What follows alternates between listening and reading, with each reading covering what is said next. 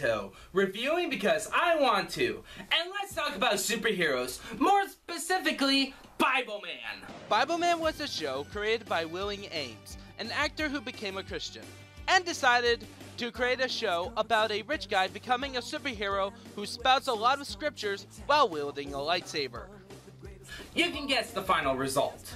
Yeah, the show was critically panned by critics, and for good reasons. It's one of those shows that sometimes it's so bad, it's hilarious. And today I'm going to review an episode called A Light in the Darkness, a continuation of the two-parter Jesus Our Savior. So let's see how bad it is. The video begins with a previously on segment. Basically, Bibleman's old partner, Coates, shows up and starts shooting up the Bible cave. System set for stun. Shooting at the same location for maximum damage. Luckily, the computer system, Eunice, tries to stun Coates, which reveals that he's actually a robot. Well, it's time to see the intro. This is the story of Miles Peterson, who had everything. That's the intro sequence. I don't care what you think of the original intro, at least the visuals matched what the narrator is saying, instead of abstract visuals that doesn't match at all! Okay, let's play the original intro so that anybody who has not seen the Bibleman movie knows the origin story. Miles Peterson, a man who had it all. Wealth, status, success. Still, something was lacking. Miserable, alone, his spirit beaten, Miles Peterson gave up.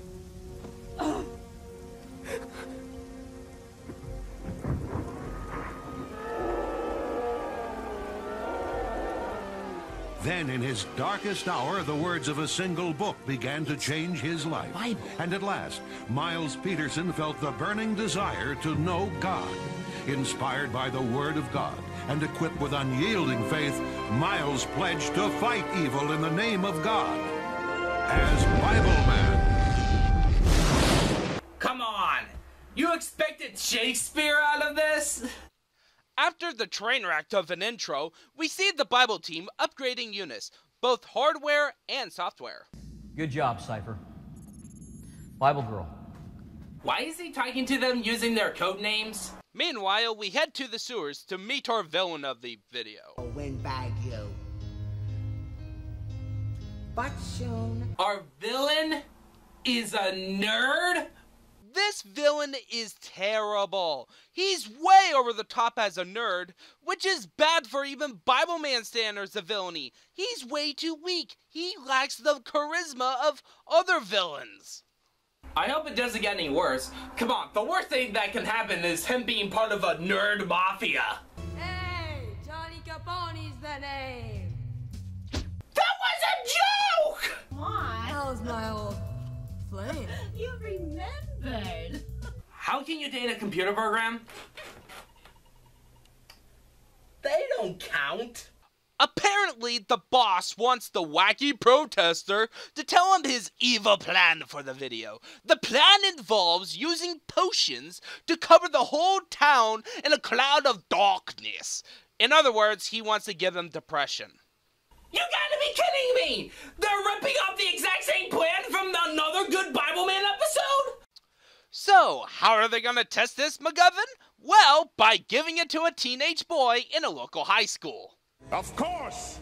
Our victim for the episode is Corey, a young man struggling with mild depression, so our villain used their magical teleporting abilities to infiltrate the school. In the courtyard! How did anybody notice a blue man in nerd gear? Is everybody blind? Look, you don't have to lie to me. I know when I'm not wanted.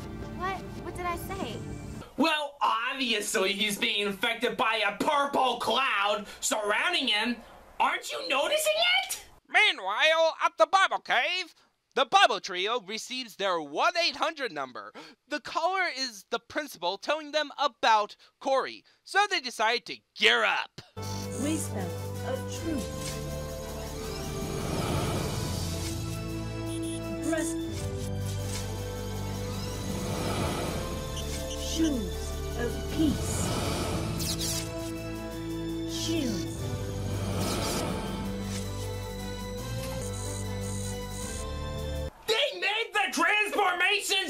was lame?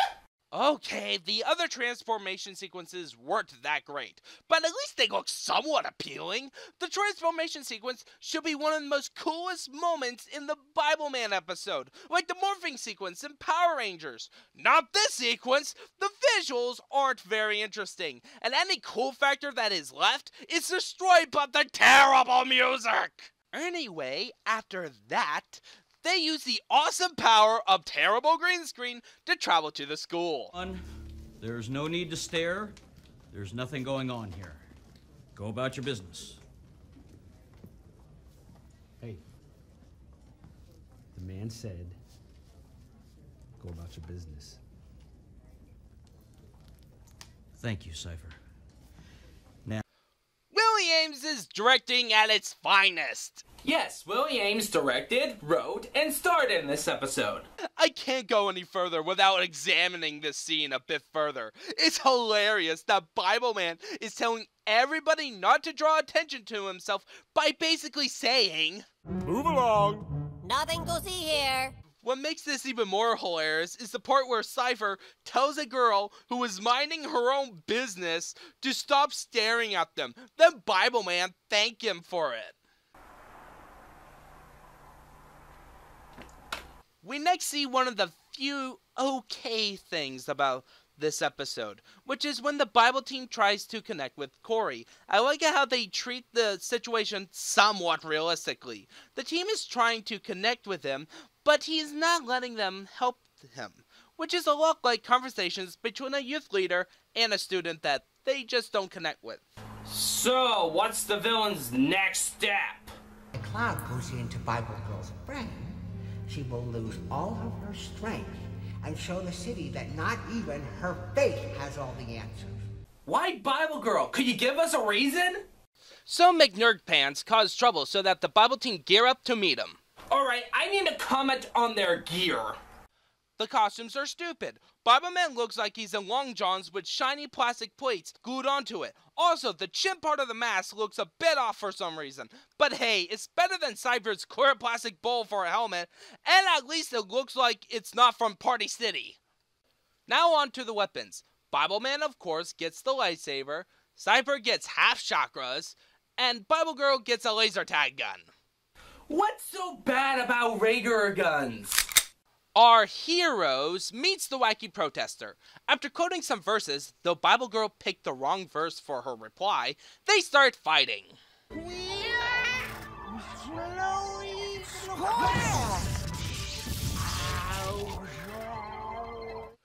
Oh wait, I forgot to mention that the fight scenes are dreadful. It's more like a game of terrible baseball. How is this fighting? Anyway, a drone shows up that is actually Lucy, the evil counterpart to Eunice, just to run away with Bible Girl chasing her.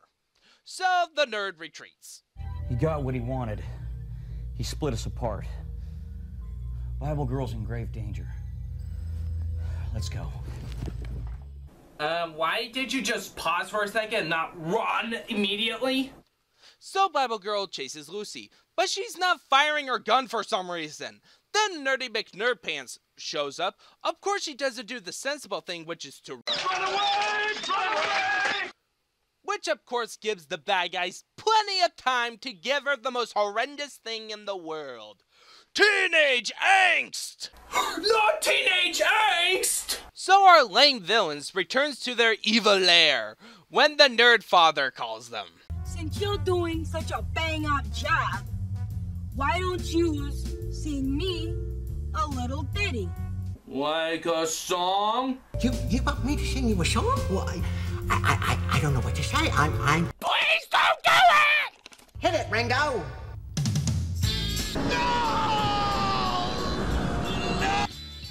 You're not seeing things. This video has a villain song, and boy, it's bad. The music is just terrible. It's a terrible parody of like a 60s song. And the guy is not singing at all. Plus, it doesn't add anything new to the wacky protester's character or anything new to his plans. The song is just basically a recap of his evil plan, which is to take over the town by giving everybody depression. So how will Bibleman and Cypher save Corey and Bible Girl from depression? So our feelings of darkness and despair aren't real? I wonder if they are sitting across Superman and Batman. Okay, their actual solution is to connect both Bible Girl and Corey to other Christians to help them through this period of depression. It's good for Bible Girl, but for Corey, there's one tiny problem. Lucy, what about church? The kid goes on and off. Yeah, so their solution won't work for a kid who haven't made this decision yet. So why is Corey thinking that is a good idea? Well, look at the time. It's time for the epic crap battle of history. Where will it take place?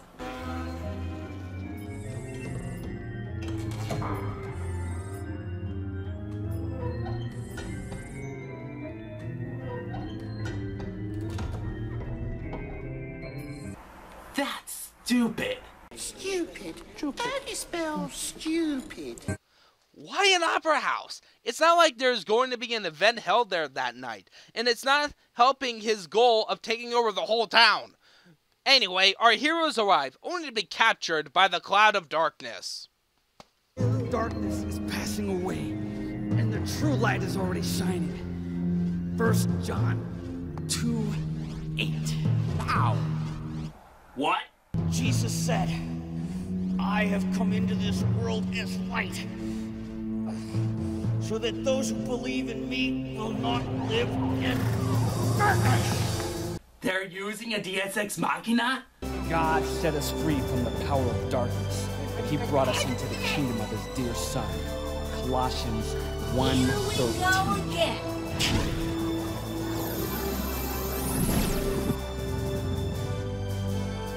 They pulled a Deus Ex Machina! You're stupid, guys! You stupid! Stop it! Stop it! Stop it!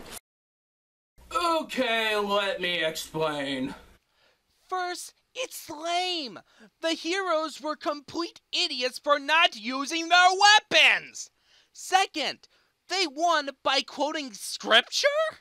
How does that summon a light bomb that sends the villains flying off like Team Rocket? Team Rocket's blasting off again! And that's the light in the darkness. Yep, that's how they ended. After the battle, this happens. Back to the cave.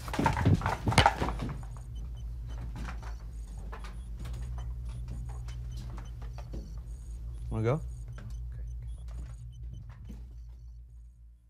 A lackluster ending to a lackluster movie. Bibleman, A Light in the Darkness shows the absolute worst of Bibleman. But that doesn't mean that Bibleman itself is bad, that there's nothing good in the series. On the contrary, there's a lot of good stuff in it. So what are the good parts? Well, stay tuned as I review every episode of Bibleman, starting with the first 2 episodes that were aired on TV.